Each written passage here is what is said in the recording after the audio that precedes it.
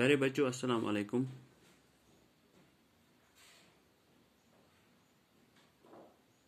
हमारे सामने book tulip series, यह क्लास 5th और आज हम पढ़ने जा रहे हैं बुक वर्क।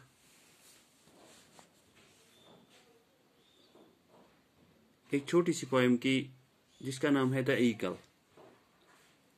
क्योंकि बच्चों हमने कल पढ़ा था, इसमें चील का जिक्र हुआ है। मैंने तफसील से आपको कल इसका माने बता दिया और जो इसमें न्यू वर्ड्स जैसे क्लैश, क्रेग, क्रुकुड ये आए हैं, ये भी हमने कल पढ़े हैं। आज हमने इसकी बुक वर्क करनी है जिसमें इसके क्वेश्चंस और लैंग्वेज वर्क आज हम वही करेंगे, ठीक। क्योंकि इसमें तकरीबन 1 2 3 4 क्वेश्चन हैं। इन 4 क्वेश्चंस का हम जवाब लिखने की कोशिश करेंगे, ठीक। पहला क्वेश्चन है, how does the eagle stands on the mountains. इसका जिक्र तो हमने कल किया है, मैंने तफसील से बताया था आपको। How does the eagle stands on the mountains. ये जो ईगल है, क्योंकि ये माउंटेन्स जो बहुत ऊंचे पहाड़ होते हैं, इनमें कैसी ये बैठती है। The eagle stands on the mountains by clasping the raw and steep rocks with its crooked claws. एक बार फिर दोहराता हूं मैं answer.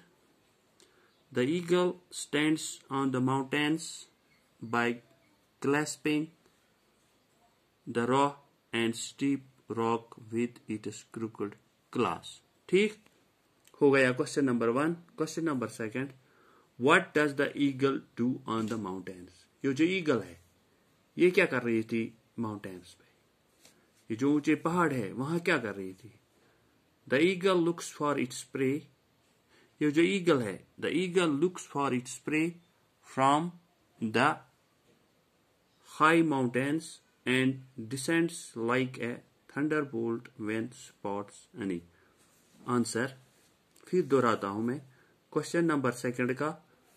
The eagle looks for its prey from the high mountains and descends like a thunderbolt when spots any. हो गया दूसरा question. अब question number 3, What is the eagle compared to in the end? Why? ये जो eagle है, इसको किस चीज के साथ कंपेयर किया गया है और क्यों, ठीक। यह भी हमने पढ़ा है कल। तो बच्चों इसका आंसर है, the eagle is compared to A Thunderbolt in the end because it falls on its prey like the one. ये जो ईगल है, इसको कंपेयर किया गया है थंडरबोल्ट के साथ। वो कितनी तेजी के साथ जमीन पर पड़ती है, इसी तरह ये भी, ये जो ईगल ऊंचे पहाड़ों पे किस की ताक में बैठी है, अपने शिकार की ताक में। ये शिकार पे ऐसे झपटती है जैसे एक थंडरबोल्ट होती है, ठीक। That was question number 3। Now question number 4, pick out the rhyming words from the poem. कल मैंने बताया था आपको, जब हम ये पोएम पढ़ते हैं इसमें कौन कौन से राइमिंग वर्ड्स है। जैसे पहले, ही क्लैस्प्स the Craig with crooked hands, तो इसमें आता है hands, lands, stands. Hands, lands, stands और क्रॉल्स, वॉल्स, फॉल्स। ये हमने कल पढ़ा था जब हम ये पोएम पढ़ रहे थे। तो वहीं पे मैंने बताया था आपको कि इसमें कई सारे राइमिंग वर्ड्स है।